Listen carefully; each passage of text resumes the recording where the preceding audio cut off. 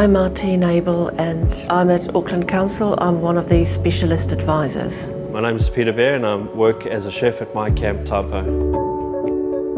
I was born with a condition called Leber's congenital amaurosis. So at the moment I've got light and darkness perception, but that's all. I've lost my colour perception. So if I'm looking at a person, I actually cannot see their face, but my peripheral vision is still pretty good. And so I use my peripheral vision to see everything. I think the first challenge is possibly the physical access. You know, you get moved a fair bit, you accept appointments to meet in another building. Well, this project analyzes the use of information and communication technology by professionals with visual impairments in the workplace. I would say that information and communications technology play a very, very important role to be a support element for them. I've been making use of using an iPad, which has been really helpful to me, mainly because I can zoom up on anything that I need to read. For instance, reading invoices, checking of finer print, recording of information. So I use a laptop with speech output program. I use a smartphone with speech output.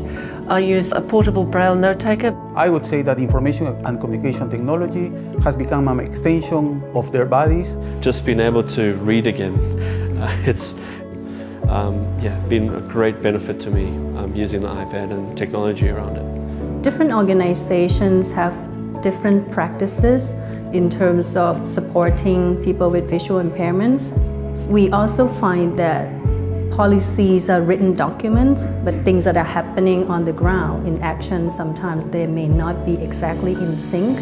It is not a matter of giving access to technology to these professionals only. It is about having the right policies in place, and more than policies, it is about having the right attitudes. Messages to employers would be that it's not as daunting as you might think. Think of the person and the job you want them to do rather than the impairment or the disability. There is technology out there. There is organisations like the New Zealand Blind that come into the work environment and can give support, can educate not only the person that has a low vision but the employer. They can educate them and help them to understand.